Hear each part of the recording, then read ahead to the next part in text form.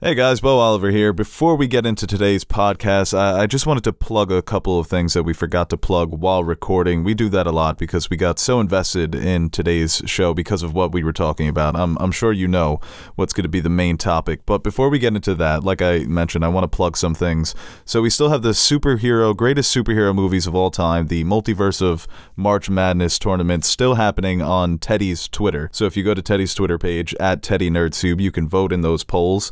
We're well underway in the second round. I think we're already up to the second round for the Wolverine region. We have those matchups going on today. And once again, you can win our giveaways. We're doing select giveaways for each region until the tournament is over. So all you have to do in order to enter the giveaway is follow all of us on Twitter. So that's @TeddyNerdSoup, @BoSoup, @NerdSoup, @NerdSoupMonkey, and retweet the polls that Teddy has been so diligently tweeting over the past couple of weeks. Even though he's missed some deadlines here and there, we've managed to get all of those matchups out, and it's in the second round, so it's a bit more competitive. We have classic movies going up against other classics, so the voting has been, pretty lopsided for the first few rounds, but now it's starting to get tighter.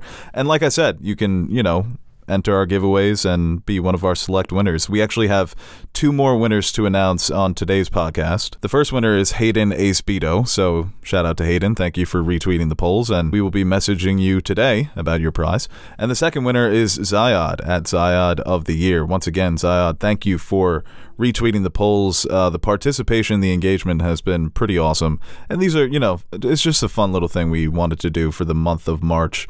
Also on Wednesday, so that would be tomorrow, we are releasing our Attack on Titan review. We're going back and we're reviewing the 4 episodes that have aired since our last review, gearing up for the finale. A lot has happened, a lot of chaos, obviously, and we're going to talk about that. So that's going to be me and Aaron, and we're going to release that as a podcast tomorrow. And we'll also be doing an Attack on Titan themed giveaway on tomorrow's podcast. So make sure you're listening to that review to figure out how you can enter that. All right, that is enough of me plugging stuff. We're going to go right into the opening. We didn't even include the opening music because we just got right into chopping it up about Sunday's Oscars.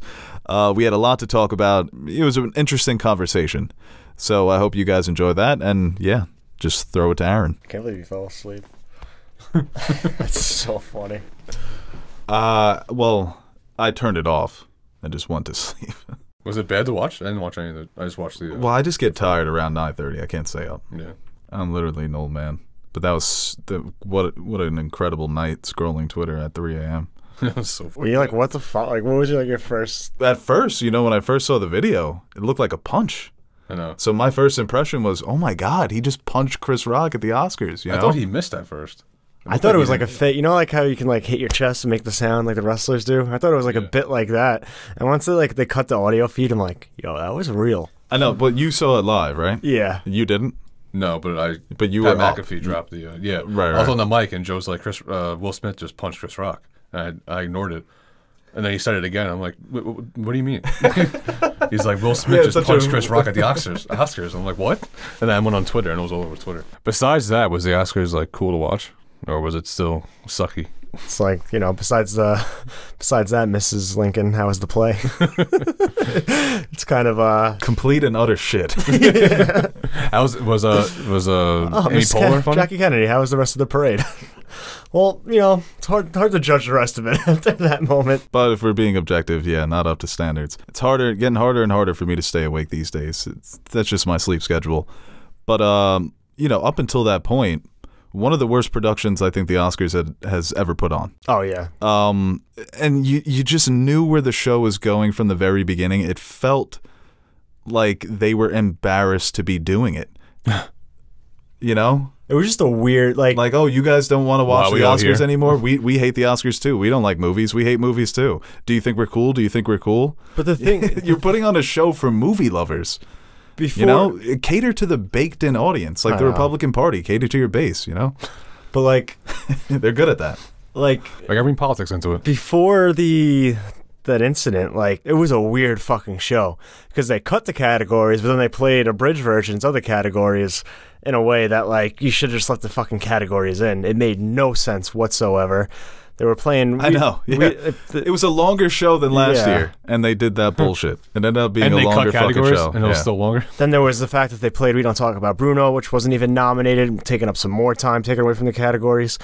And the fan vote was fucking absurd. Like, I forgot about that. Like, I knew it was a thing, but I didn't think it was going to have that type of presentation. And to see them get trolled like that was just odd. Just watching the Oscars and the #1 fan reaction moment is the Flash entering the Speed Force. It was just so absurd and hilarious that, like, it just felt like a weird show. Yeah, I guess we'll just cancel the cold opening for today and just get right into it. We got to do the hello, everybody, welcome back to the everybody, welcome Twitter, back. Instagram, Hollywood stories. We're going to talk about some other the Oscars, man. Fucking show a little life into this. No, we're gonna talk about some other stories. Obviously, U.S. box office, some Marvel news, and also the Batman. But yeah, we're starting off with the Oscars here. So of course, listen to the podcast, iTunes, Spotify, Google Podcasts. Follow us on social media at Nerd Soup, Bo Soup, Nerd Soup Monkey, Teddy Nerd Soup. I know. People had so many things to nitpick about this ceremony that the big event, obviously, or the big incident, Will Smith striking Chris Rock, which was just, like I said, I fell asleep, so I had no idea what happened, and I woke up to some of the best Twitter scrolling that I've ever done in my life. But just like everything great on Twitter, it turned it became fast, insufferable. I'll never understand why every person with a platform feels the need to weigh in on every single thing that happens. Nobody needs your moral judgment in these moments. Random person who owns a magazine or a random person who stars in a reality show. It's everyone has to chime in. Yeah, I saw that. Well, those reactions too from a lot of these individuals in Hollywood who are calling it the most embarrassing Oscar moment ever, the worst Oscar moment ever. Come on. Give me a break. It's so... just reacting in the moment, trying to get out on top, trying to have this moral high ground that you don't need to do. You don't need to interject yourself in every situation. But yeah, Apatow's tweet was so ridiculous. He could have killed him. He could have killed him. Just tweet laugh my ass off and keep it moving. The funniest tweet wasn't even a funny tweet. It was one of those moral high ground ones when it was like, imagine that was Betty White. Right, no, the other people making it about themselves. Yes. I've seen comedians say, I've been heckled on stage and people have thrown things at me. So, comedians are under fire. Or, my own trauma, the way I have to deal with violence throughout my life. It's been mind-blowing. But I shouldn't be surprised because that's what the internet has become, where everyone has to just chime in, has to give their 2 cents when it's totally not necessary. Like, obviously it was a complete overreaction and shouldn't have happened, but like, why can't we as a society on the internet take what it was and just be like, this is the most absurdly hilarious, craziest thing ever, and keep it at that? Yeah. Will Smith went up on stage during the Oscars and slapped the shit out of Chris Rock. That's fucking bonkers. And why can't we just embrace how bonkers it was and have our jokes instead of going off on these fucking tangents about, if he was a celebrity, he would be in jail tonight, or like you said, it is kind of crazy. He assaulted him and nothing. He got a standing ovation for it. It's funny. It's hilarious. So absurd. I know. No, why can't we just leave it at that? The best way to put it is that it's absurd. It's truly absurd. It's one of those timelines that we could have been living in a crazier timeline if Chris Rock didn't handle it the way he did. I got more props for Chris Rock than Will Smith. It looked 100%. Like he was going into the holster there for a second when he said I could, and then he cut himself off, and then he kind of just moved on. But what happens and awarded if he doesn't? Questlove with Best Documentary for Summer of Love. Not really an upset, but I wanted Flea to win, so it kind of stepped on that moment as well. I didn't care about anything else. No, you can't. I mean, it's always going to be known as the Oscars where Will Smith slapped the shit out of Chris Rock. I love just it, though. Walked up on him. I love that. And it's hilarious. Just West Phillied him right in front of the entire fucking world. In shock, dude. Like it does suck because it did hijack the rest of the show. But like, we talk about the Oscars needing some. I think I've watched it 30 times. I just can't. It's like the video of the girl when she hit that other girl with the shovel. Where I just can't get over how it's so violent. But that was, I feel like, it is hilarious because it's Chris Rock. When they put the Everybody Hates Chris theme song on it, he seems like if somebody had to get punched at the Oscars, Chris Rock is not such a surprising guy who gets punched.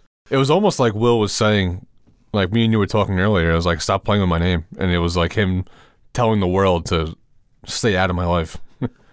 Yeah, if you stop want putting your 2 cents in my life. like approach it from the angle of what made Will Smith act that way, because obviously he's never done that before. You know, you could say that a lot of the pressures of being Will Smith, especially over the last 4 or 5 years, where the relationship between he and Jada Pinkett Smith has become a punchline to a lot of people. And hey, sometimes, you know, taking that, you know, we sometimes think that celebrities are maybe, you know, that they kind of live above all the discourse on the internet, that they don't know what people are actually saying about them. But a lot of these celebrities are tuned in. They're tapped into what people are saying. They know about the jokes. They're also very I'm not public, excusing though. it, but I think that there hasn't been, I don't know, everyone's now taking sides. So it's, of course, that's what it becomes as well, where it's like, you're on Chris Rock's side, you're on Will Smith's side. But I think a lot of people aren't focusing on the fact that Will Smith didn't look all right. He looked shaken up in a way that you've never seen him like that before. And you have to wonder, you know, you hope that he is okay. And obviously Chris Rock as well. Well, you saw the video after. He was, I think he was all right. Yeah, and I think from, you know, Chris Rock, it's obviously, you know, it's very embarrassing. And like Aaron said, it never should have happened. But he made himself look better not reacting to it, though. Like, he puts himself in a better light, too, though. By not, Chris Rock not reacting to what Will Smith did. Well, that room, I mean, for them to fall deadly silent and then 10 minutes later cheer him on. That's the absurdity. Yeah, no, it's fucking fantastic. The rest of Hollywood in that room had no idea what to do. No idea. They all just absolutely froze. Like Lupita Nyong'o's face. Yeah. You know, her face told it all. Where at first it was almost funny to her, but then she put it together. Oh, he's being serious. This is not a joke. That second "keep my wife's name out of your fucking mouth" that was gave me chills. Yeah. Like, that was the second one. He snapped. But CODA, huh? CODA winning Best Picture. That's the thing. Like, it just took everything else out of, like, I didn't even get upset that Kristen Stewart didn't win. I didn't have time to think about anything else because I was just still in shock. And back when Twitter was actually having fun with this, which we should still be doing, I was just on Twitter just seeing everyone's reaction, and it was just... Bro, when they stitched the Kevin Hart one, you gonna slap me, bitch?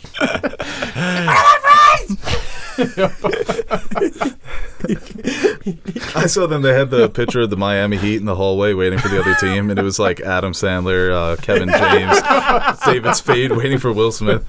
No, the memes were, I mean, you see the two sides of Twitter. You see the amazing, incredible side of why everybody becomes addicted to it, and then the awful side where it becomes just take central. Everyone has to have a take. You have to plant your flag on which side you're on. Fucking annoying. I think it was fake. The Oscars are going to do some... Their reaction is going to be no way that was fucking... And I was waiting for you to say something. But you always get that crowd, but they haven't been... I thought for a little bit, I'm like, this is a bit, like... But then once, like, obviously they cut and then you heard the unedited version, you're like, oh, no, this is real.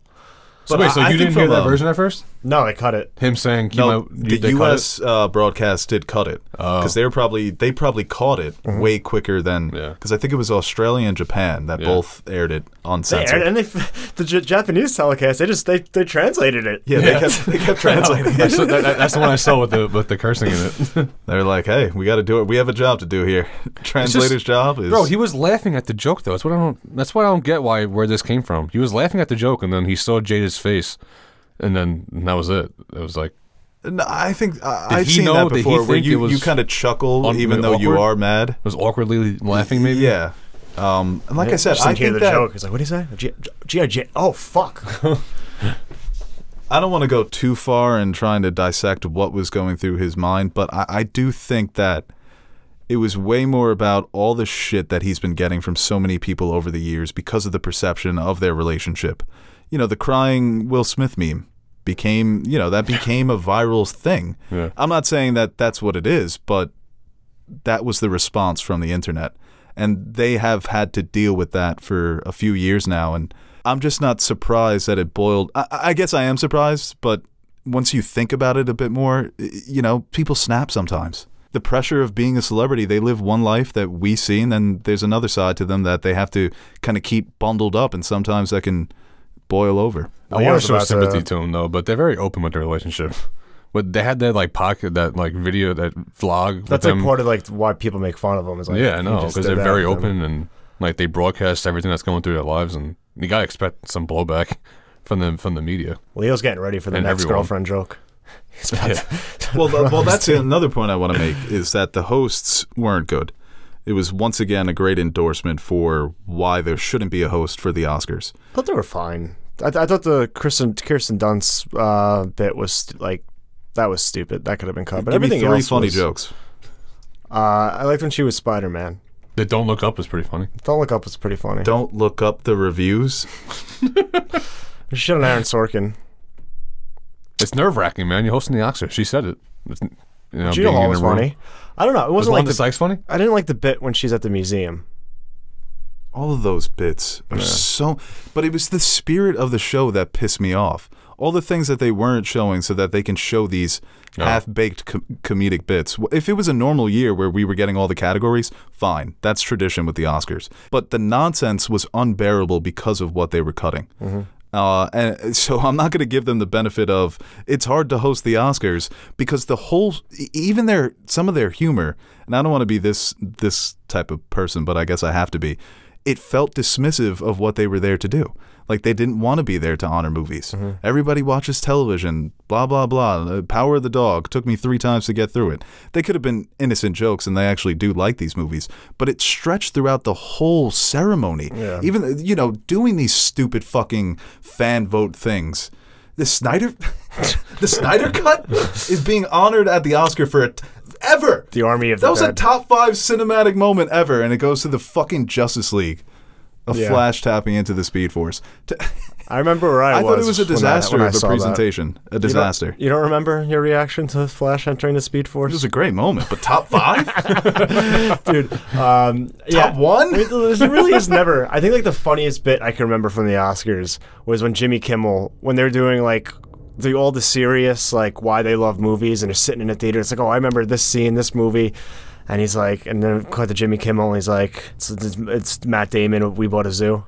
And it's like, I like how he said that he was going to buy the zoo, and he actually bought the zoo. And I thought that was actually a really funny bit, especially his history with Matt Damon. But other than that, like, none of those bits ever land for me. So that's just a miss. That's Dude, the way they cut off Hamaguchi.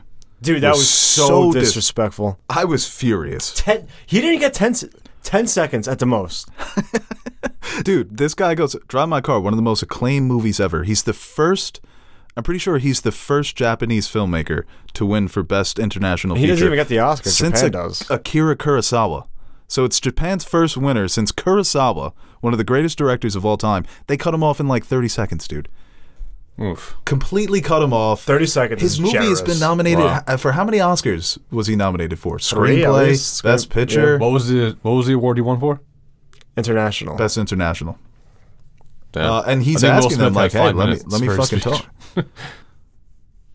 Between that, the In Memoriam, I mean, I guess that's just become a thing where it's going to be a more upbeat celebration. However, was it like the Flash thing, like the fucking? I heard that at the end they were like, go on the website to see the rest. Honestly, I did not pay attention to In Memoriam. I was too busy reeling from the Will Smith thing. The tribute to The Godfather. We're gonna have Coppola. They had the weirdest tributes. The tribute to The Godfather was terrible. It was like the 28th anniversary, like 28. They just picked the Pulp Fiction one. You could pick any movie ever and be like, it's the 17th anniversary of this film. White Man Can't Jump. Yeah, dude, like they did that. But yeah, for like the 28th anniversary, it was so random. At least that was like a round number, like 30th or whatever. Oh, it was 30th. Okay. But like then they went to Pulp Fiction. It's like the 27th anniversary of Pulp. Like, what do you like?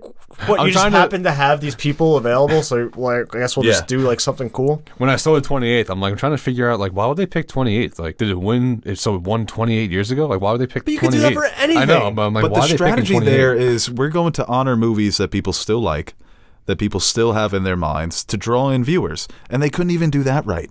Where they picked these random ass movies, because like you said, they were probably just there. Or The Godfather. The Godfather's been trending on Twitter all the time over the past month because this is the 50th anniversary month. And you just bring up Coppola, Pacino, and De Niro, and the montage was terrible. And they don't even get the chance to speak, Al Pacino and Robert De Niro.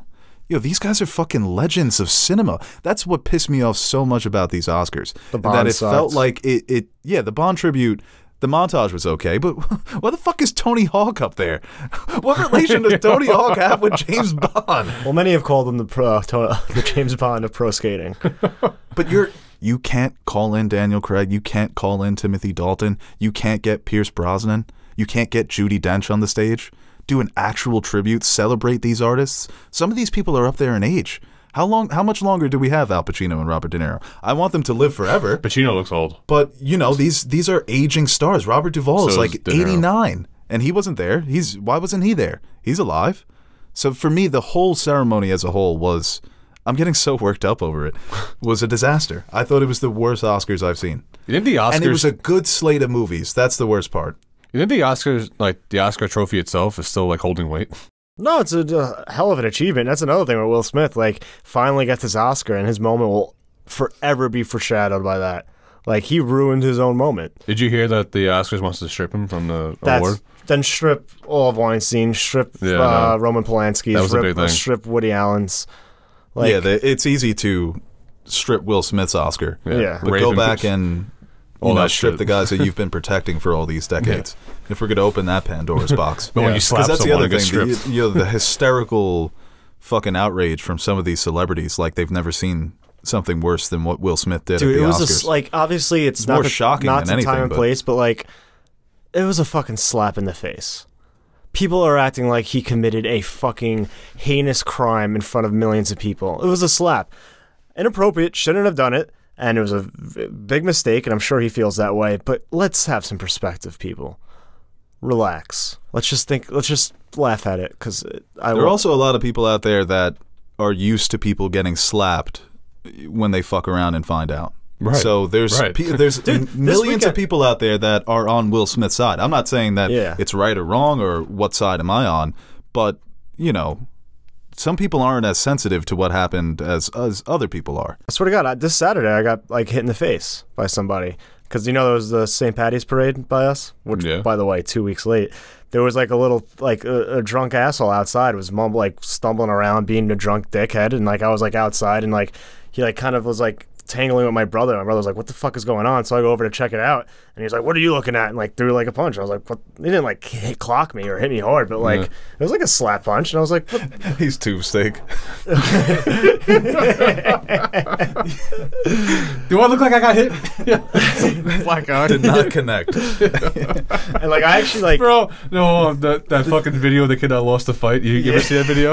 Yeah. The three of them in the car, and he's like going like this, and like looking in the mirror, and it's just quiet in the car. Like even that moment, like I took like a step back, and I was like, but then I realized the situation. This drunk guy, and I just let him walk and continue and do his thing. I wasn't gonna do anything about it, but like, what are you gonna do? Fuck up on an old drunk person? Yeah, like it just wasn't like exactly. So it wasn't like the time and place. Like I was like handled my cool and kind of just walked away from the whole situation. But like, yeah, I don't want this guy arrested, or I'm not screaming assault. I'm like, oh yeah, this guy just sometimes it happens. Has either of them spoke on this yet? Does Chris Rock come out and say anything, or Will Smith? Not really, but like, I don't know if I missed it. Like this shit, you know, it had like I guess Pepper's got the best people, and Diddy came out and said that they squashed any beef. So if Diddy said it, you know it's true. That's pretty right on. He made a video. It was so funny. It's like, yeah, all love. We're moving forward, but damn, Chris Rock got a chin on him. He did. Could you imagine if he went down?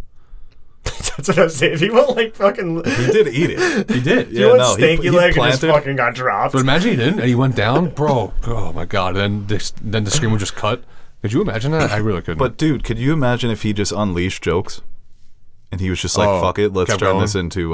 he could have, man, let's ruin the night. Chris Rock because Chris Rock could have ruined the night. Well, and that's like the whole thing, too. Like, everyone's like, oh, this is ruining comedy. Like, it's an isolated incident. And yeah, it happened on a big stage between two prominent people, but, like, this isn't going to take away from comedy. But I do see a situation where the Oscars overreact, like, all right, you can't make fun of people. Also, it's you know, if I guess Chris Rock... No more roasting. You know, sometimes you do need to be sensitive with certain types of jokes.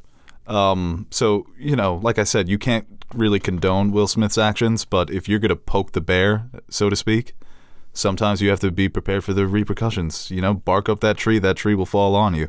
But I think it's a situation that requires more nuanced conversation than what we're getting on the internet, which is so surprising, right? You know, the internet has to make binary world, right? Yeah, I just don't know why people can't leave it like, yeah, I mean, it was a little bit of a tough joke from Chris Rock, and maybe he shouldn't have said that. Maybe Will Smith shouldn't have reacted that way. But boy, am I happy they did, because it was fucking entertaining. No, but now we're getting all the fucking think pieces. Yeah, it's stupid. Will the real Will Smith please stand up? Oh, God. That's it. My piece on Will Smith. Chris Rock, the Oscars. And even Amy Schumer's joke was the Kristen Dunst bit was so disrespectful but to a nominee. That was a planned bit, I feel like. So maybe it didn't look right and the optics weren't cool, but I feel like that was like a planned bit. Oh no, it was definitely a planned bit. I just think it was it wasn't a little bit not embarrassing. All planned bits are good bits. Yeah. But yeah, I mean, other than that, like, how the awards? Wait, are the bits that like when she took the seat from? Yeah, was it his wife? Are they talking about? Yeah. Wait, he's married to Kirsten Dunst? Yeah. Oh shit. You and Nash. Same reactions to. So was that a bit? Dunst. That was a bit. That's a weird thing to do. Right, but it kind of. That was the energy of the show. Was just disrespecting these movies, disrespecting these actors, disrespecting all the workers that have worked on these films. It started weeks ago, when they announced this ridiculous plan where everyone and all the predictions ended up being right. And you knew it 5 minutes into the show what the show was going to be. I think I only got... Please like us, please like us, please like us. We hate movies, we hate movies. Yeah. And then it ended up being a fucking disaster. Will Smith basically saved it. Thank God, because the story would have been the worst Oscars ever. Such a snooze fest. That's why I think it was planned. Staged. No, it wasn't planned. I think just like destiny. The ballot. Sometimes the things just align. The ballot I filled out, I think I only got like 3 wrong, and that's because it was just very predictable. Very predictable. I'm not saying like that wasn't even like a cocky thing. It was just more like, yeah, just pick all the favorites and all the favorites won. But dude, the presentation they did when Chris Rock hosted the Oscars was, why don't they just do that every year? It was so respectful of the categories and the nominees. It ran for a shorter time than this one ran. So if your whole plan, it's like baseball trying to fucking shorten the games, and then the games still end up being 4 or 5 hours. So you're trying to bring in a new audience that you're just pissing off the audience you already have. Get Ricky back. Be happy with, well, that's Golden Globes. Let's move on to the next topic. Any last thoughts? Anything about the awards, CODA winning Best Picture? That was a little bit of a surprise, but I think that was kind of gaining momentum, and like we talked about, like that was a fine film. I liked it quite a bit, but I don't think it's the best picture. Well, your ranking of Licorice Pizza on your rankings of Best Picture nominees was that could have been the big story of this podcast. Will Smith saved you, because I was ready to chew you out, but I've already exhausted enough energy on this topic. But yeah, CODA. I mean, people have your defense. I'm like, I didn't really like. I thought it was good, but I didn't really like it. You're like, oh, you never been so happy you wanted to run. I'm like, no. Yeah, fair enough. Yeah. Guess you got to know your audience. Well, apparently Paul Thomas Anderson was. But yeah, CODA winning, I saw the tweet, in a year with Power of the Dog and West Side Story and Dune, this glorified Disney Channel movie had to win. It feels wrong. But I liked CODA. I don't have a big problem with it, so I could care less about other people's problems with it. Jane Campion winning for The Power of the Dog. That was also nice to see. She took such a gap between making movies, and then she just came out with a fucking banger. Dune, obviously, came away with the most. That was predictable as well. Like, we talked about Denis not getting nominated and everything, and when you watch the Oscars and you keep seeing it win and win and win every single technical piece, and you're like, I wonder who oversaw all this and put this all together into a cohesive vision. Like, that guy had to have been. Yeah, there's one guy that they all keep thanking. Yeah. They're like, thank you for putting this vision together. Thank you for directing us. Because on the outside looking in, when he didn't get nominated, like, all right, well, this, maybe I can see why they went this way and this way and this way, but to sweep all the technical aspects, and you're just like, well, so what does the Academy actually think directors do? Because if they didn't win any of those aspects, then maybe you could be like, okay, but, you're kind of contradicting yourself. And the Oscars always do that, especially when you get the people who come out and say that they've never seen half the movies, and they vote for them. But I digress. The Academy that vote say that they haven't seen half the movies and they still vote for the movies? Yeah, someone came out and was like, they're talking about, they had the anonymous voters, and they're like, "Oh, I didn't see this one. That's a shame. Didn't finish this one. That's a shame. That's fucked up. Turned this one off 20 minutes in." How was that allowed? That's like me talking about something. I have no idea what I'm talking about. You do it every Hey, you guys let me do it. Yeah. We enable you. You see Denis Villeneuve's family? No. Fucking unit. Big family? Yeah, dude, that's a starting 5. And I think he's got a 6-man. Big kids. His son is legit like 6'6". Damn. He not tall. Denis is 6 foot. What? And he towers over him. How old is he? I'm like, yo, cast him in some of your movies, bro. It's so funny. They kind of look like him too. Why'd you give me that look? Not the movies, man. You're talking about the wrong posters. Got this guy in the league. Fair enough. I was thinking in my head of a good. Yeah, I mean, like I said, there weren't that many surprises for the Oscars. Besides me predicting Cruella winning for Best Costume. But other than that, That's a good call. it was an Oscars. It was an Oscars for the ages. Yeah, by far the most memorable. Kenneth Branagh goes up to accept his Oscar, and Ashley's like, "Is that the Harry Potter guy?" Who was it? It's like, I think it is. It's Lockhart. Remember the Defense Against the Dark Arts professor in the second one? How drunk was Nash? Yeah, he just doesn't know who Kenneth Branagh is. No, but how drunk was he last night, though? He wasn't. All right.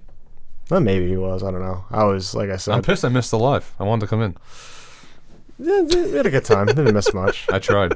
Dude, you've answered the phone while it was so fucking funny. You are ridiculous. And you're like, "Oh, I'm not Elena driving." sold me out, man. I'm not driving. Helena's like, "Yes, you are." Someone commented is like, Teddy's just on the Instagram live while driving with his pregnant wife in the car. It was empty road, man. There was no one on the road. That's why I answered. Okay, well, before you get yourself arrested, before we get to the next topic on today's episode, I want to give a quick shout out to our sponsor for today's video, and that would be Storyblocks. Now, you can click the link in our description box below to check out how Storyblocks is helping creators keep up with the growing demands of modern video content. Storyblocks makes it easier for independent creators to bring their stories to life without sacrificing your video due to time, budget, or resources.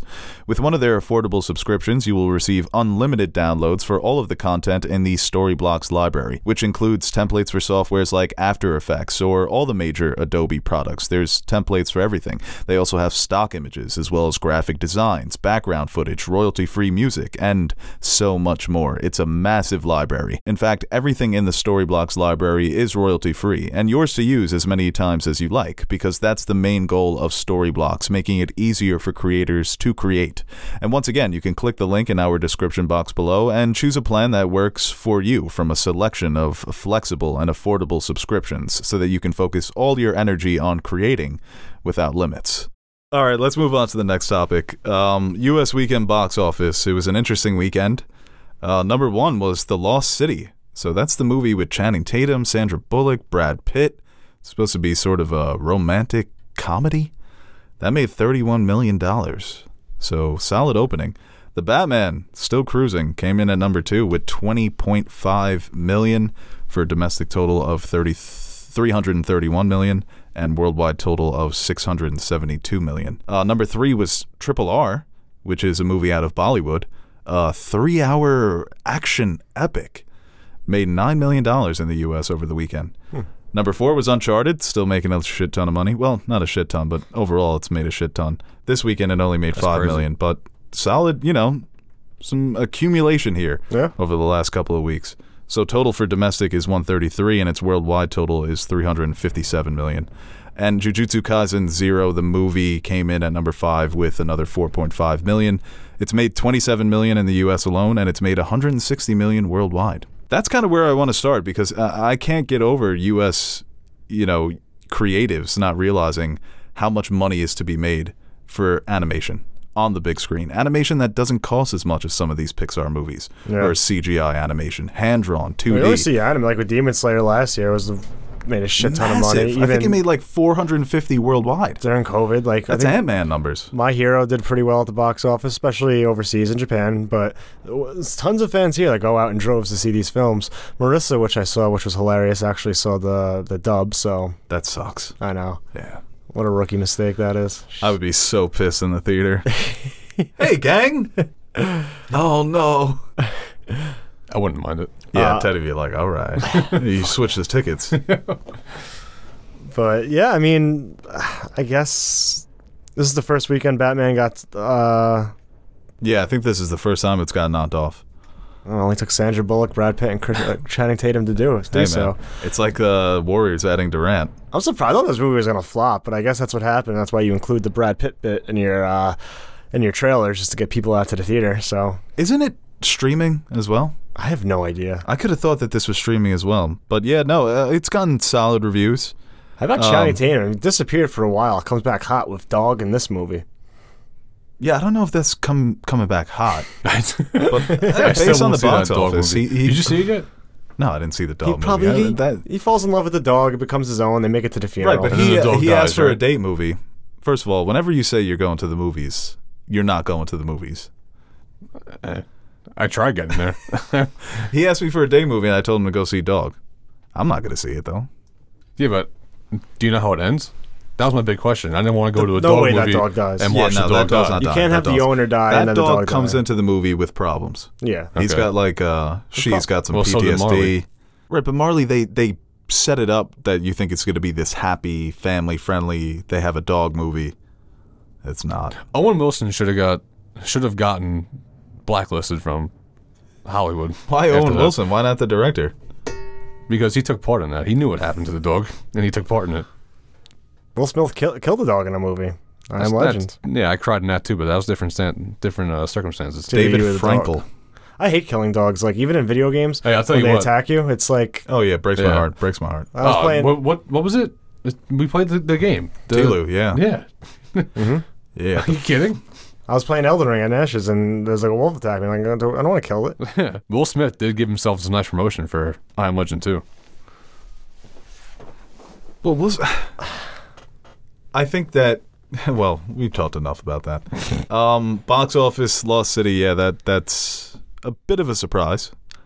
But I guess it's cool to see a movie like that. I guess it's not coming out on streaming, being released in theaters and doing so well. Yeah, it definitely has that going for it, that there's not really that much to see. Batman's been out for, what, like a month now?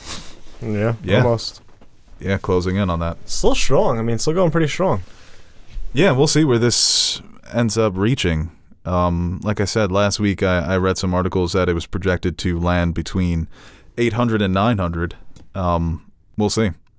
I never know what's a lot for a movie anymore, because how much these budgets are and how much money these movies COVID make. changed things. It's like... So there's still a bit of a readjustment, especially in terms of like just judging what a movie should do. Because, you know, there's still areas that... Like, is $500 million a lot for the Batman, or should it have been more? Well, $672 on a $200 million budget, you're making a profit. So anything they make more is going to be profit. Yeah. Yeah. You know? If you could just... Dune definitely did not make a profit. It depends what the HBO Max numbers were, I guess. Right. But it was probably close enough where it's like, okay, we'll go in for round 2 here. It's more of a... I think it was getting 2 regardless, whether it made money or not. No way. You don't think so? If it would have flopped, no. All the more reason for number 2. Get redemption. You got investors to answer to, man. Yeah, I guess. You got shareholders and shit. What about the viewers? Yeah. We wanted to see number 2. Yeah, customer's always right? I hate that motto.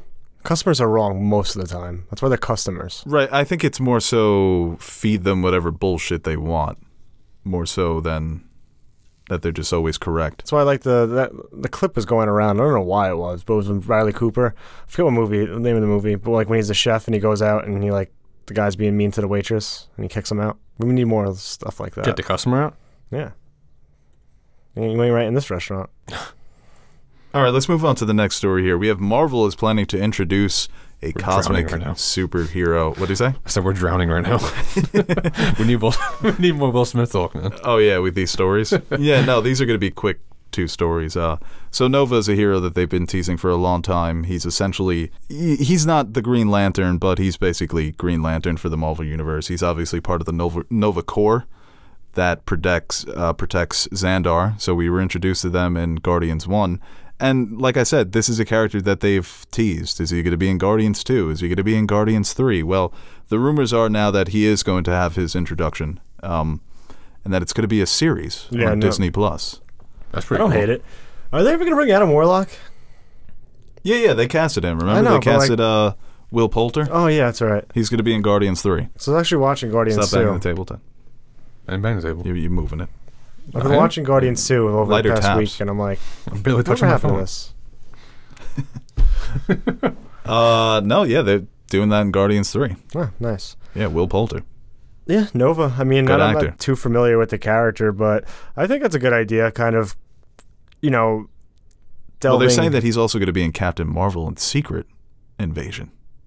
So he's just gonna be all over the place. Yeah, little side character, supporting role, and then give him his own story. That's not It's a bad worked idea. well for them. I mean, they haven't really delved into the cosmic verse in their TV shows yet, right? So I think that's a good way to kind of dip your toe into that. Loki, I guess, kinda. I don't even know what Loki pretty much was. That was pretty cosmic. Not really cosmic, more just Exists outside of time. I don't know. Isn't that what cosmic is? I think it's like space. I'll give it cosmic. I'm not giving it cosmic. Okay. How were they ever in space? Deciding vote. Yeah. Were they in space? Yeah. When? When they Yeah, they were on those planets. You're always in space. You don't have to be traveling through space for it to be cosmic. I think so. You need a I think spaceship cosmic scene. is There's a what you're spaceship scene, yeah. anything outside of Earth is cosmic. They were in a space train. That was Can you pretty agree? Anything outside of Earth is cosmic. Yeah, no, I agree. I give it cosmic. Okay. Give it cosmic. I'm glad we wasted 2 minutes on that. But it's been decided. Yeah, I mean, like I said, he's been a character that's been teased for a long time, and comic book fans really like him. You know, so people who are familiar with the character and familiar with the Marvel Universe, they're always like, where's Nova? Nova deserves to be here. Nova plays a big part in this story. What the hell? So looks they're, pretty cool. I they're like his finally costume. going to there get their casting? live-action Nova. No, there's no casting. Okay. Like I said, it's still not confirmed what it's going to be, whether it's going to be a series or a movie. But Disney, I mean, the MCU, they really are planting their flag with these television shows. So the story is now moving from big screen to small screen, back to the big screen, back to the small screen. It's interesting. It's so crazy to think about, and all these TV shows collide with the movies too. It's so crazy what they're doing. Well, we're going to see the first big example of that with Doctor Strange, right? Because the events of WandaVision are being directly referenced. We haven't seen that yet, so we'll see how well it works. Loki's too, right? Yeah, there were the rumors for a long time that Loki was. I mean, what happened in Loki is obviously we're going to see that in other movies eventually. But more, I guess you're saying more intertwined together is going to be Wanda. And Doctor no, Strange. but I think you're also right with Loki that I don't know which project we're going to see the Loki stuff in. I mean, so far at Phase 4, the shows have been the driving force. Yeah, they really have. This is Doctor Strange would be the first, because Spider-Man really does at this point exist in his own little spider world.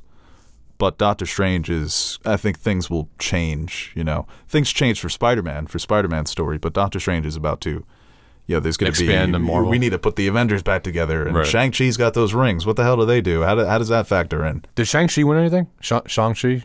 It's Shang-Chi, right? Shang. Yeah, it is Shang. Did it win anything? No. Was it nominated? Nominated for visual effect. All right, let's move on to the next story, the last story. We have the Batman releases a deleted scene with Barry Keoghan's Joker. It's so funny existing on film Twitter in that bubble because everyone's like, Barry Keoghan, he's in every movie.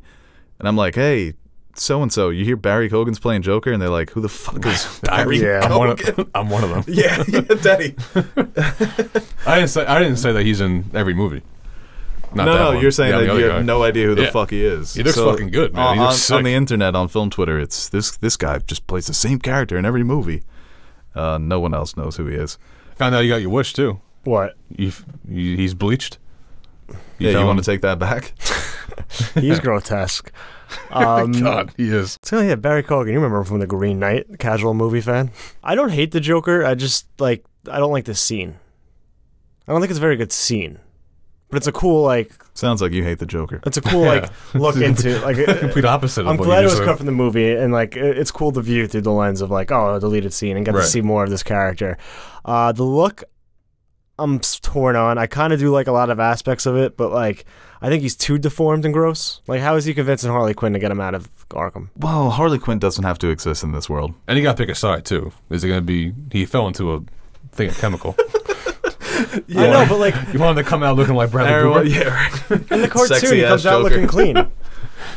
You know, he's a little big mouth, but everything else is kind of smoothed out. You just wanted couple of scars, bleached skin. Not even scars, just large mouth. I guess right, you can't really do that. A little deformed, but you just more so wanted the bleached skin instead of the makeup. Yeah. He gave you but it's like we're boiling going all still. the way. It looks like they just pulled him out. No, he fell into a vat of chemicals. But like serious chemicals. Is it a vat or a bat? I was thinking maybe a little right? OxyClean, bleach. You drank it maybe? He fell in like toxic sludge in Chernobyl. Yeah. He's going bald. The Joker always has that fresh hair.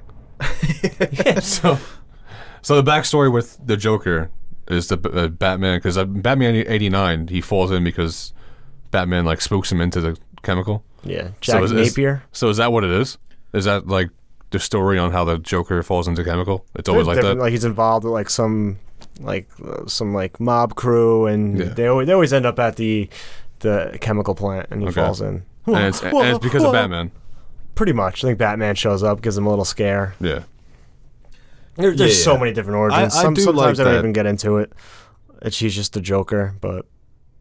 Well, I love his origin in 89 because it really does. It still fits in with that. Jack Nicholson's, speaks for itself.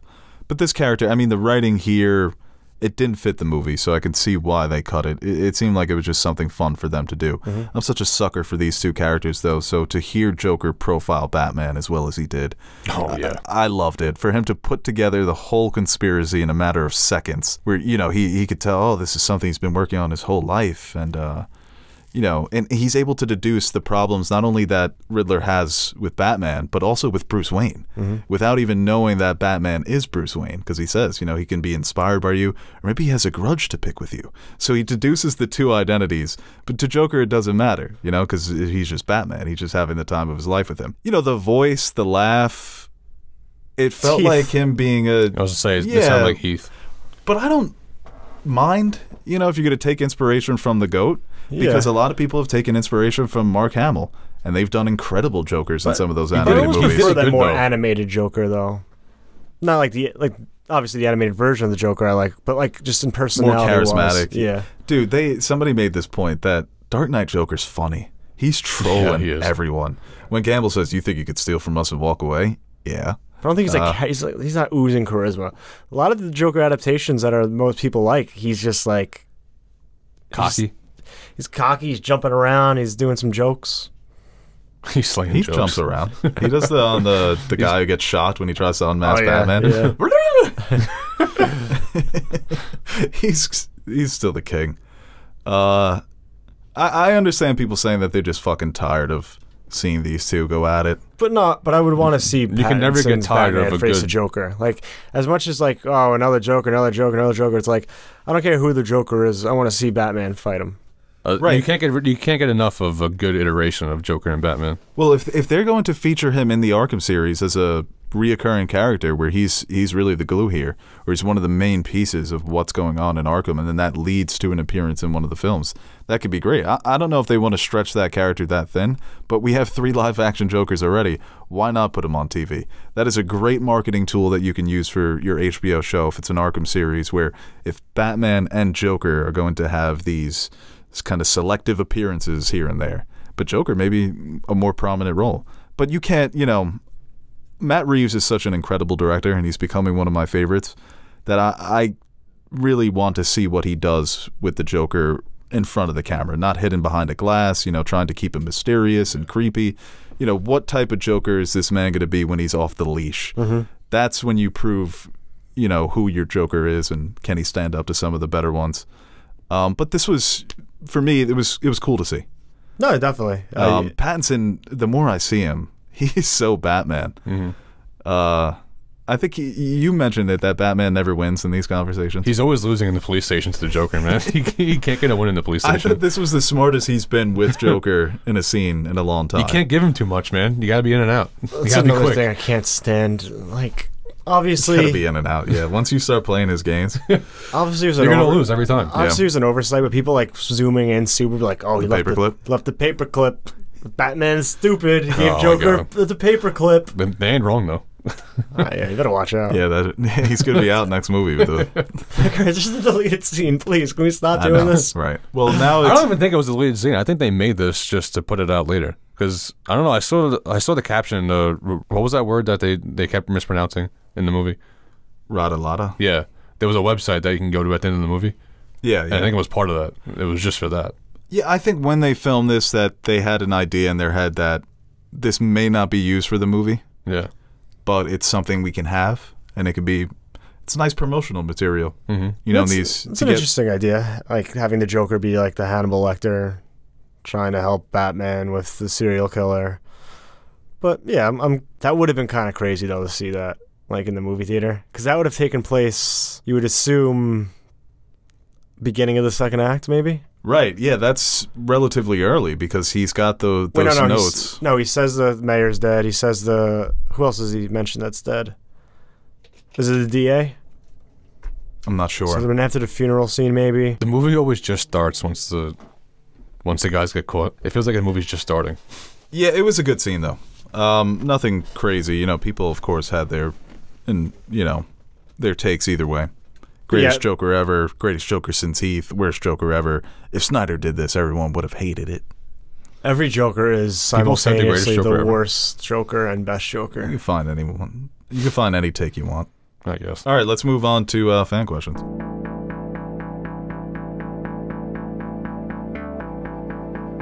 That's for the fan to decide. Yay! People, you call up to the show, you better be ready. That's what you're supposed to do. Sitting there arguing and you're trying to spell your name and all of this other stuff. It's not your show, it's my show. I'm giving you the opportunity to speak your mind. Don't call up here unless you got something to say. This first one here from Nick D at the Film RX.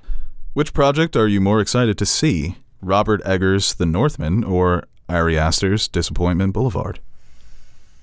These two are like Larry Bird and Magic Johnson of horror. They seem to be dropping movies on the same years, and people love comparing the two of them. Disappointment Boulevard sounds like it's going to be insane. Not a disappointment. It's an American comedy horror film, and the synopsis is described as an intimate, decades-spanning portrait of one of the most successful entrepreneurs of all time. Bezos? Joaquin Phoenix is the lead. Nathan Lane is in it, Amy Ryan, Stephen McKinley Henderson. So it's got some good actors. And of course, The Northman has been on all of our minds. I think The Northman. Yeah, I guess because I've seen what The Northman is about. Yeah. And everything I've heard about it. The fight on the volcano. Willem Dafoe acting like a madman. Skarsgård being sexy and animalistic. Dafoe's in this? It's up my alley. Dafoe's in this? The Dafoe? I don't know. Like you said, they're two. Just their past run has just been incredible. So anytime they have a new movie coming out, I'm excited. But I think I like Aster. It's tough. The Lighthouse is so fucking good. I'm gonna go with The Northman. I feel like it's just more my style in terms of. Bro, and like you said, looks we've sick. seen we have some kind of vague idea of what it's gonna be about. Disappointment Boulevard is very much. Have any stills or anything even came out, or any other news surrounding it? No, mostly Just under wraps, pretty much. Yeah, no, it's under wraps, right? And we haven't seen much of it, much of anything from it. I can't wait for Men from Alex Garland. That looks fucking creepy. And Jessie Buckley, talk about just like a rising star. Obviously, she got nominated for the Oscar, but if this movie's good, like her past 3 movies being that performance in The Lost Daughter, Men, and why can't I think of the name of it? I'm thinking of Ending Things. That's quite a fucking run. What are you looking up, Ted? I'm looking up pictures of both movies, and The Northman looks like it's going to be nuts. This question here from Good Queen Alyssa. Question for Aaron. Gun to your head. What's your favorite song on Evermore? Gun to my head? I don't know. I'll look at the track list. Doesn't even know the tracks. I know the track. I just want a little refresher. Oh, big time Swiftie over here. It's almost like he pretends to be a Swiftie on the podcast. The first one with a star on it. Yeah, right. The first. I've listened to the album, so I know. Yeah. I mean, Of course, several times, right? Own it on vinyl. not on vinyl, just Apple Music. Right. Have it downloaded. You switch to Spotify. I really like. I like Folklore much better, but Evermore actually I do like. Champagne Problems is pretty good. Oh my God. What? Just glance at the track list. Now you're trying to act like you're pulling them from the back of your mind. I just want a little refresher. I didn't really like Evermore too much, so I didn't really like to hone in on it. So.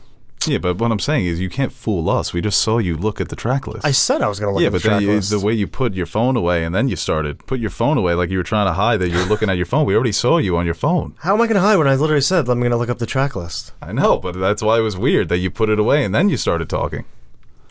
What? All I needed was a quick glance. Be like, oh, yeah. Quick little refresher. This question here from Isaac. I guess this is for all of us. From Isaac Brisson, 19. Rank your rooting interests for your favorite sports teams. For example, I'm Yankees, Celtics, Colts, Bruins. Whoa. Yankees, Colts, what? Yankees, Celtics, Colts, Bruins. It's interesting. Patriots are right there for you. Yeah, right. Just fucking Sounds like root he's for the from, I know. It sounds like he's from Boston, right? Because he has 2 Boston teams. Yeah, he's got Celtics 2 and Boston Bruins. teams, but he's a Yankees fan. Not a big hockey guy, but I'm going to go. Football's my favorite sport, but I love the Yankees more than the Patriots. So I'm going to go Yankees, Patriots, Knicks, and I'm not that big into hockey, but I like the Rangers. Yeah, mine would be Knicks, Yankees, Giants, I guess Islanders. I've gone to more Rangers games, so that's why I'm saying the Rangers. Then what? Islanders. Oh. I almost had the perfect 4 because that's a perfect Yeah. New York 4. If I would but I can't because my dad was an Islanders fan, so I just can't. I feel like it would disrespect his legacy. 100%. You have to be an Islanders fan. My parents don't watch hockey, so. Well, he was a big Islanders fan. He liked all sports. Your parents are big tennis people. Yeah, how do you know that? Because I've been to your house multiple times where your parents are just watching tennis. My mom's obsessed with tennis. Oh, yeah. Yeah. I think my mom invited her to go to a U.S. Open one year. Just never got back to her. That never happened. I think it did. Did it? Yeah. I'm embarrassed. Our moms have a similar friendship to us. Just talk about doing things and then just do our own thing. They should start a podcast. For me, it's Jets, Islanders, Yankees, Knicks. But Jets, Islanders, Yankees, Knicks. Knicks. In that order. I feel bad for Would you you. prefer? That's Would you prefer a depressing. game more than rooting? Like, is there a game? Like, would you rather go to a Knick game or a Yankee game over a Jet game? Football games are the worst sporting event to go to live. They are. It's terrible, especially because every other game is going on at the same time. Football at home is so much better. I'll go to maybe one game a year, and I'm like, and I'm iffy on that one. I love being at a baseball game. Baseball and hockey are actually basketball is a lot of fun to go to, but Hockey's a good time too. When your team's winning and you're rooting for them, it's fucking electric. yeah, I think hockey is probably the best live sport. If you get like good seats, playoff atmosphere is just fucking insane. Baseball more for like different reasons. I'd rather go to a basketball game to be like into a game and like watch like incredible feats of athleticism up close. Baseball is more just like you make a day out of it. Yeah, I'll be You're honest just with baseball, lounging yeah. in the good weather and drinking beer, eating hot dogs. I tell you what, I'd probably watch less. Like I don't watch much of the game when you're at a baseball game because you're just chilling. Yeah, you're watching, but you're like half watching. Have you guys ever been to a good basketball game? I haven't. I've been to like maybe 10 basketball games and they were all blowouts. I never actually got to witness an saw Marbury electric drop stadium 24 at and basketball. 16. You actually not. You just went to one, didn't you? That was a good game. I've been to terrible basketball games this year, but I was at that game too for the Knicks Hawks. The Nuggets that game was sucked, fun. huh? Yeah, that was the beginning of the Nuggets going on a nice little run for their team and the beginning of the end for the Knicks. So it was nice to be there. No, I went to 4 Knicks games this year because I anticipated them being a playoff contender. Yeah. So invested in this season. But That's where it gets you, man. The second you get invested. listen, the Knicks need some stability, so I'm glad we're bringing back Thibodeau, but fire Thibodeau. I've been to some like weird He just won games. Coach of the Year. I love how everyone's calling for his job. I've probably been to more baseball games, but like all over the country too. I saw Gary Sheffield's 500 home run. That's weird. I saw Jeter's 3,000 hit. I'm imagining you as a grandfather. Grandpa, what's your favorite It's like sporting the most moment? least insignificant 500 home run of any player ever. Come here, son. I'm going to tell you a great story. I saw A-Rod's 498th. but then it was retroactive because of a rain delay makeup, so it could have potentially been his 500th. I remember he dragged that out forever. That was in Kansas City. All right, this question here from Supreme at Via Superb. What bad movie or series would you like to see rebooted with a better director and script? Yo, you know what Nash had the audacity to ask me last night? And by no means, you know my opinion on this film. I do like it a lot, but I don't hold it in the same regard as much people. But he's like, is like The Godfather, like, just like, is it really good? Oh, God. I'm like, yes, Nash. It's like, I don't know, like, I just don't think doesn't look good. I just don't think it's good. I'm like, what has made you not think that movie's good? Everyone's saying it's the best movie of all time. It's like, I just don't think it's good. Like, you've never seen The Godfather? He's like, no.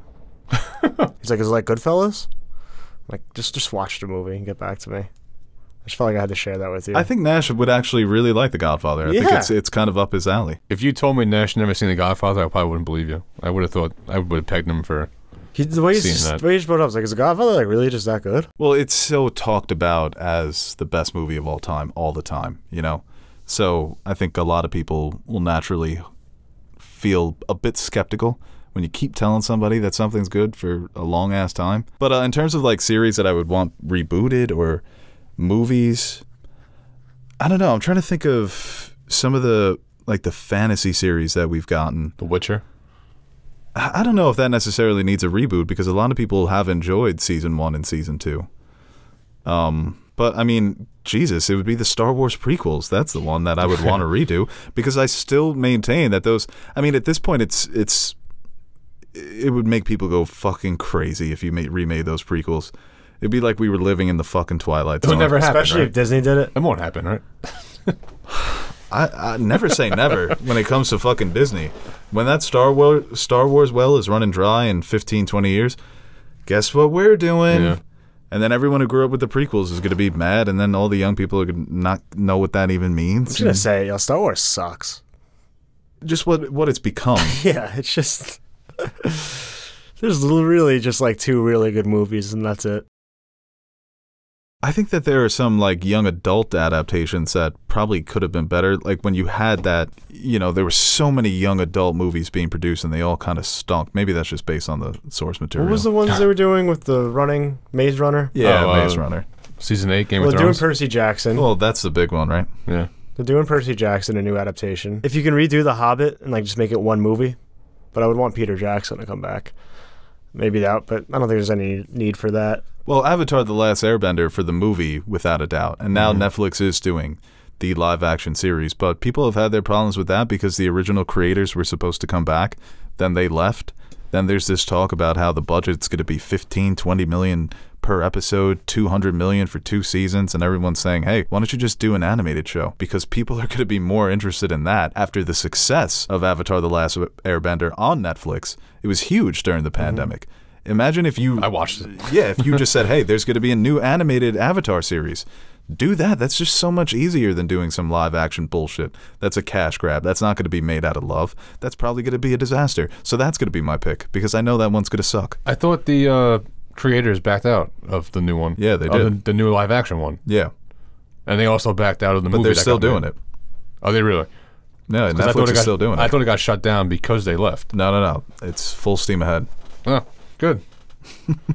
History really does repeat itself. This question here from Sammy Namer. What audiobook would you recommend? The Shining was actually really good on audiobook. It's the only one I ever listened to, so I'm going to recommend The Shining also.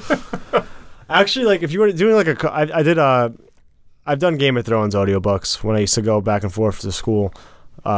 Those are nice because I feel like they're actually presented very well, and it's just like I wouldn't say it's like a fun listen, but it's just it's something that like kept me interested the whole way, and I thought it's really presented well over audiobook, and you kind of just, you know, phase in and out and kind of pay attention while you're driving, and I think that's a good one. Like a nice long book that might be a little bit difficult to sit there and read and really get through. You just listen to it, pop it on, and go about your day. The first half of Dune is good.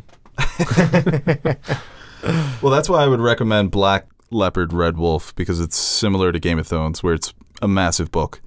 And and the story is complicated. There are a lot of different subplots. It jumps around, but the narrator does a great job keeping you invested, and I think it works better as an audiobook than it does as just sitting down and reading it. So I'd recommend that. It's a great fantasy story. Yeah. I actually did The Hobbit, an audiobook, a while back. That was pretty good.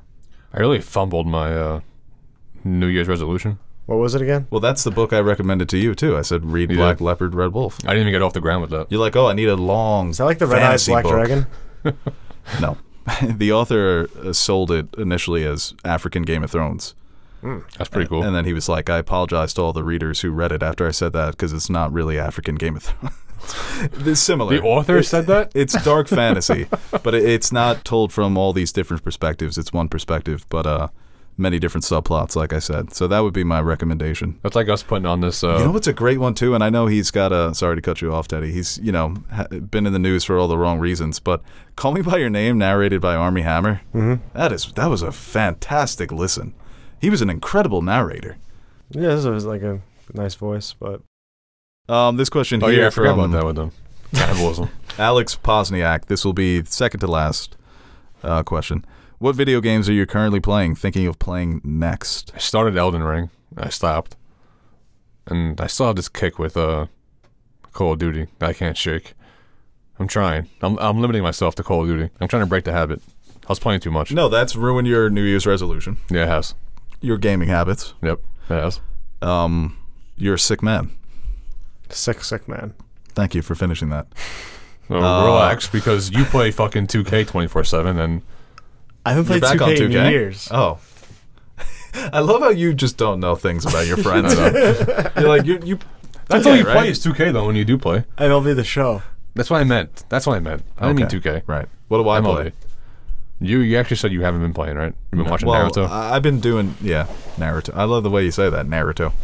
I think you'd like Naruto. I love Naruto. Oh, okay. I played Elden Ring at Nash's. I'm like, okay, I'm sure it's good, but I'm not going to sit down and play. That was the problem. I got into it, and I knew that it was going to be like consume my life if I really did want to get into it. Dude, you guys should play. I think you would both like Mass Effect. I think Aaron would like it more. More plot-driven. Yeah. Epic story. That's the game you said. Cosmic. That's the game you said that has repercussions, right? Yeah. Or like when you make a pick. Yeah, it's cool because Mass Effect is like something in the game that allows you for space travel, but it's a play on. A lot of times I play games for the cutscenes. I like to play a little and put my feet up for yeah, that's what Mass Effect is good for. It's got good cutscenes. Yeah. Was there a movie like that on Netflix? Yeah, Bandersnatch. Yeah. I'll watch a video game cutscene movie on YouTube. You know how they have those on YouTube? Where just all the cutscenes? I'll watch that every day of the week. Yeah, I like doing that too. I did that for Mortal Kombat like 2 nights ago, actually. All right, final question here from Brian at Rab Myself. Best cliffhanger in a movie? Exclude Marvel movies. Oh. Okay. Well, Empire Strikes Back, great cliffhanger, obviously, leaving that on fucking Darth Vader being Luke's father. I don't know how they survived for those 3 or 2 summers. I always liked the Pirates of the Caribbean 2 cliffhanger, Johnny Depp being eaten by the Kraken. That was fun talking to fans. What's going to happen? How is he going to come back? Oh, you know what was a good one? When Hank found out Walter was Heisman. When he's on the toilet, bro. The Heisman? What the Walton fuck's his Heisman? name? You know what I'm talking about. Yeah, Heisenberg. Heisenberg. That's what I said. You gonna watch Better Call Saul? I almost did. Man, start it, dude. They did one of those montages where it was a second from every episode. It made me want to go back and watch it. Cliffhanger. What? No. Oh, yeah, that was a good cliffhanger. It's all right. When that's Walt a good found out that he wasn't good cliffhanger. Obviously, kidding? Jon Snow being killed. Those are just movies. Right. TV? Well, Teddy brought it to TV, so I figured I thought the question was TV's any got cliffhanger. better ones. It's because with movies, it's always going to be the blockbusters. Mm-hmm. It's always going to be the franchises. So I'm trying to think of the big movies that have come out that have ended on cliffhangers. But I think a lot of my favorite movies that go into part 2s and 3s, like even Lord of the Rings, I don't even call that like a cliffhanger. Right. They're more of just events that happen, and they kind of like, the last 5-10 minutes are kind of regathering themselves, and there's a sense of like kind of what Dune too. They kind of regather themselves and they push forward, and what's going to happen in the next movie, but it's not like a single event. It's like, oh shit, I can't believe that happened. What's going to be the outcome of this one singular thing? What's the worst movies that try to set up sequels? that are just terrible. Yeah, I'm trying to think of unresolved cliffhangers. Alita Battle Angel I remember watching that. There was a like very, very apparent like sequel setup, and no news on that. Yeah, we bring it up all the time, but Sinestro and Green Lantern is definitely a funny one. Hey, I mean, even The Mummy, right? The Mummy was supposed to jumpstart this whole monster universe with the Invisible Man and Mr. Jekyll, Dr. Jekyll, and Mr. Hyde, and all these other fucking characters, and then nothing. All right, guys, that is the Nerd Soup podcast for today. Thank you for listening, and share it, like it, comment your thoughts on all the topics we talked about, and yeah, we'll see you next week. What? What? I thought you were looking up something to I was looking up cliffhangers. Twin Peaks on it. I mean, the show is a cliffhanger. That actually is a great cliffhanger at the end of that season 2. The whole show is a cliffhanger. Right. Well, season 2 was a 27-year cliffhanger. That's what it said. I don't know how people waited a 27-year cliffhanger.